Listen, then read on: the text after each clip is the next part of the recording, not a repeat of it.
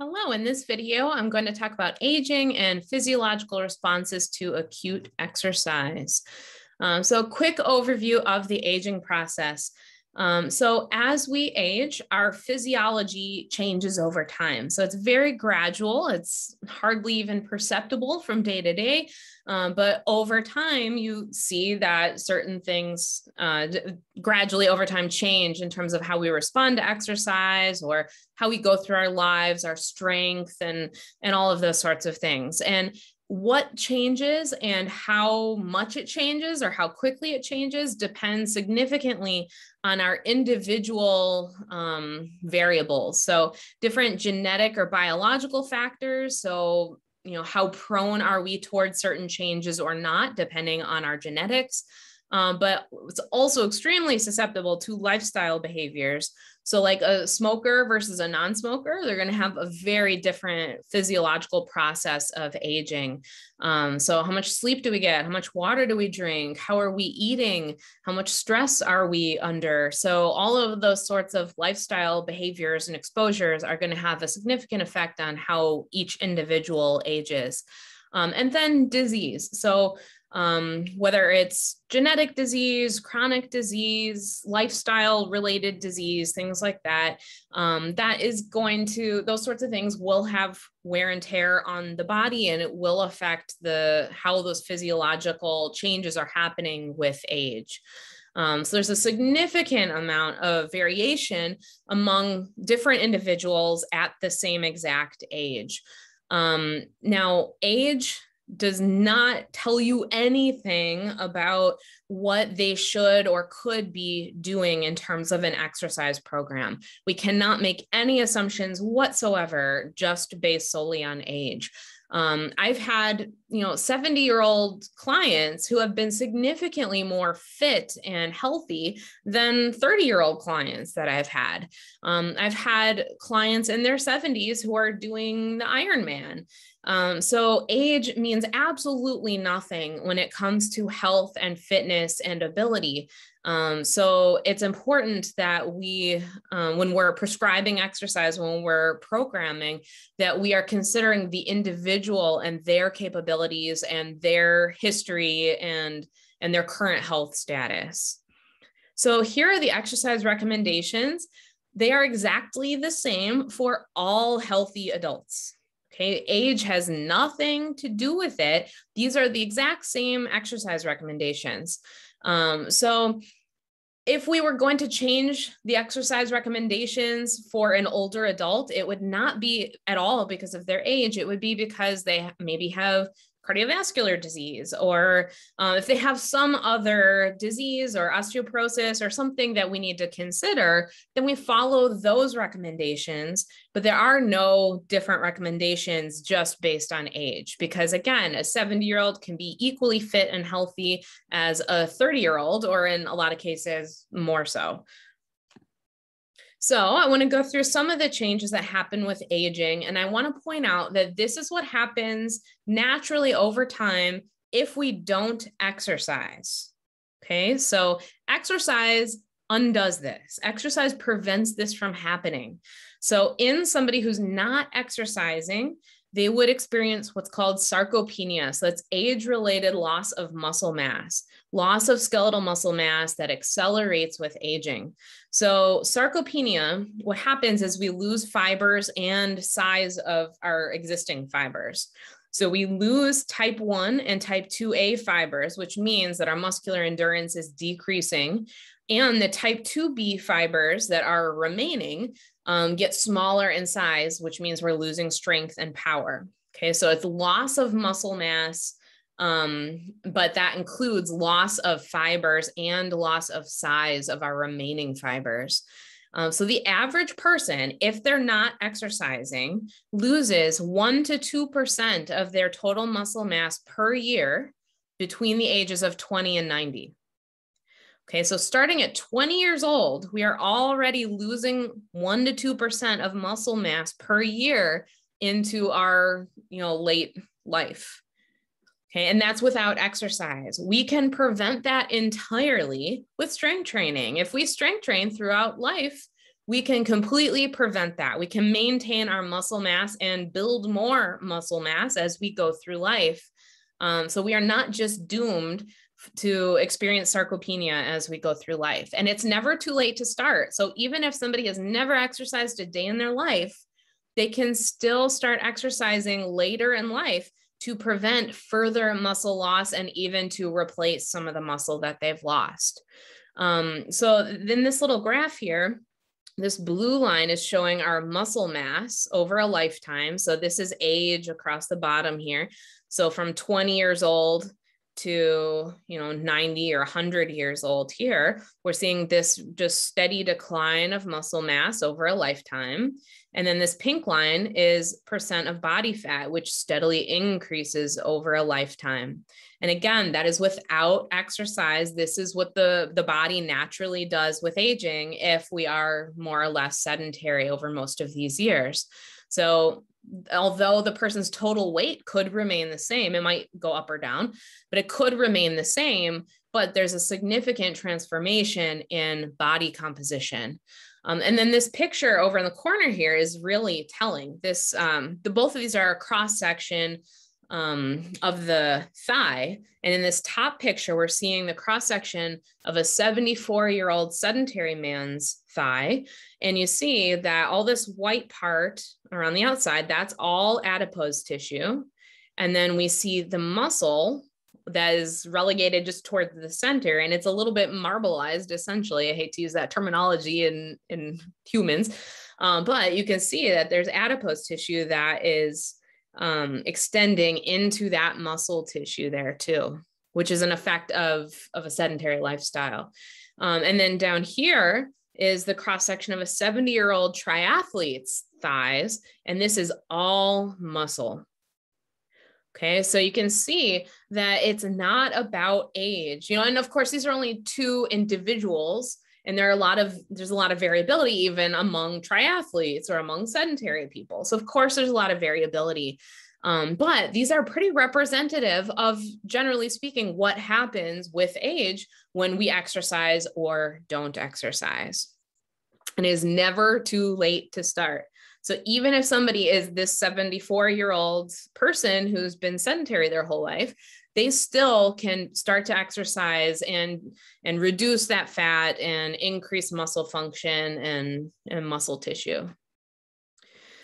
So strength and neuromuscular function, again, without exercise, will decline with age. And as it declines with age, that interferes with activities of daily living, because without sufficient strength or neuromuscular function, so proprioception and ability to know where we are in space and that sort of thing, that interferes with our ability to just do our normal activities of daily living. So just our normal walking and moving around and doing the things that we need to do.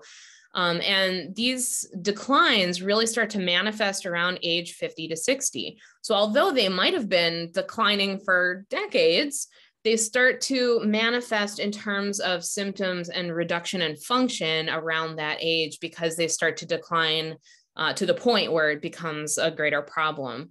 And it's really caused by the decreasing muscle mass that we talked about a minute ago, where our muscle mass is decreasing from the age of 20 onward if we are not exercising to work against that. So again, resistance training offsets this process, and we don't have to have any decline if we are exercising over the decades, or again, it's never too late to start. Even if it's manifesting around age 50 or 60, start strength training, and that will help to reverse what you're experiencing and prevent it from declining further.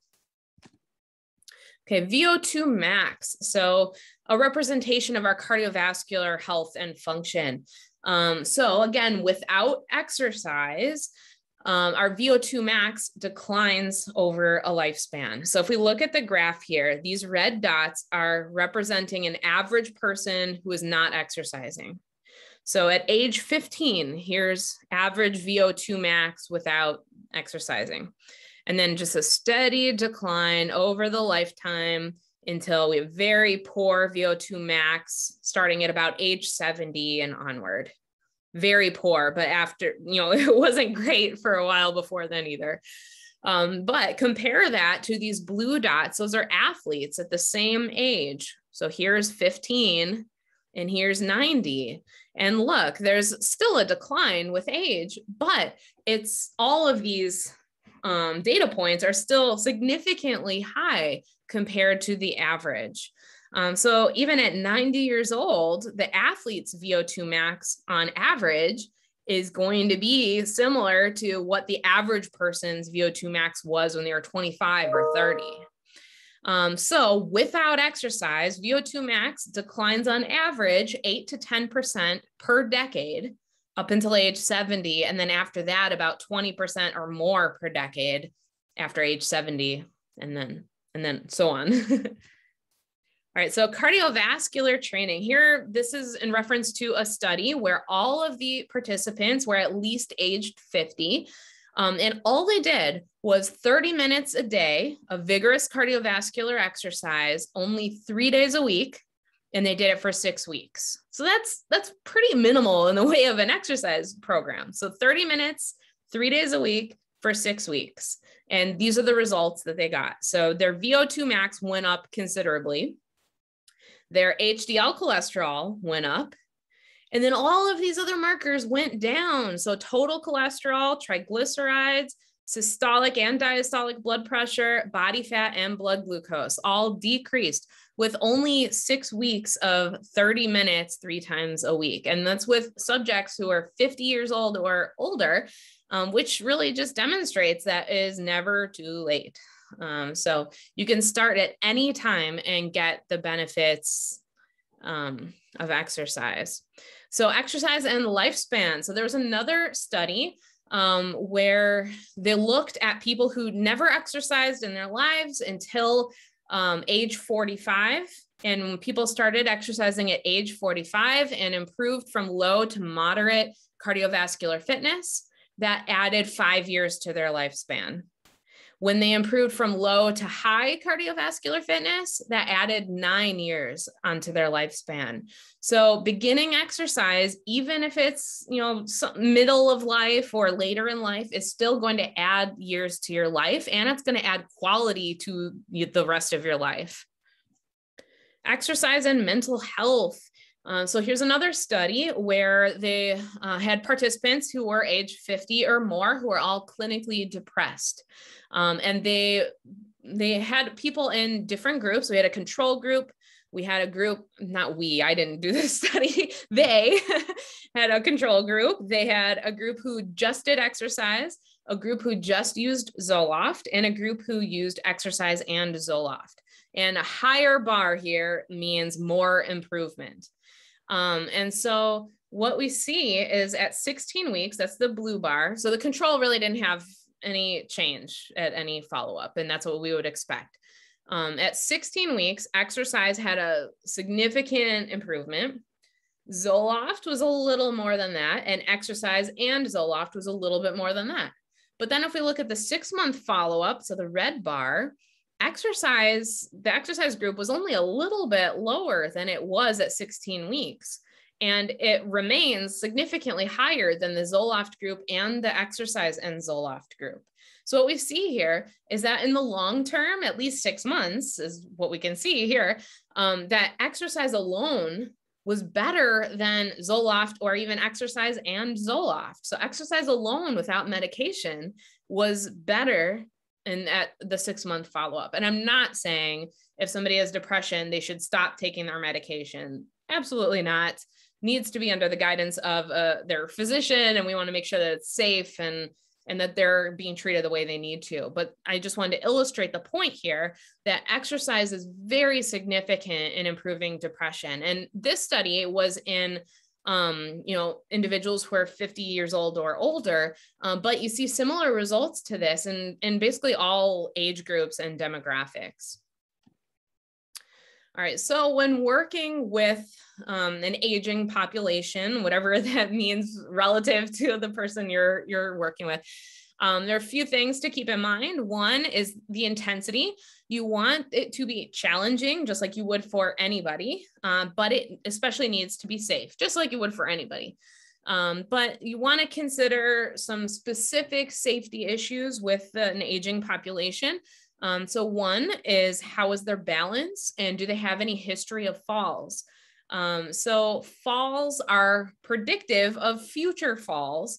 And so if they have a history of falls, then you need to especially be careful with any kind of balance aspects or stability issues, or you want to be careful about how you select the exercises that you do with them, and especially the homework that you might give them for in between sessions when they're working with you, because you do not want to put them at risk of falling. Consider bone density. So they may not know their bone density. Not everybody is tested for bone density until they break a bone or have some kind of problem that would indicate it. And so be aware that they may have low bone density and not know it yet. If they've been more or less sedentary or don't have a history of exercise or weight-bearing activity. Or they also might have diagnosed osteopenia or osteoporosis. So consider that in what you're choosing. If they've been more or less sedentary, then realize that their muscular strength might be depleted. And so then you want to really focus on that and be careful in terms of what type of exercises that you choose, because if their muscular strength or neuromuscular function is lessened, then that could make certain exercises not very safe.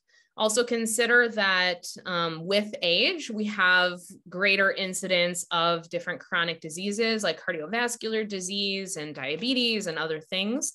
So make sure that you're considering those comorbidities if they have them, and that you're following the appropriate recommendations. But again, age does not at all tell us their health status. And so they might be able to have a very intense, very challenging program that your 35-year-old client couldn't engage in. So just keep that in mind. And then motivation is really important for you and me and them and everybody we work with. So make sure that you set goals and that you are tracking progress towards those goals to show improvement. And that really goes for everyone, because that's how we stay motivated. Who's motivated to keep going if we don't know where we're going or why or whether we're getting there? So that's very important for everybody. But in an aging population where they might be feeling a little bit discouraged or unmotivated, that can be a really great way to help motivate.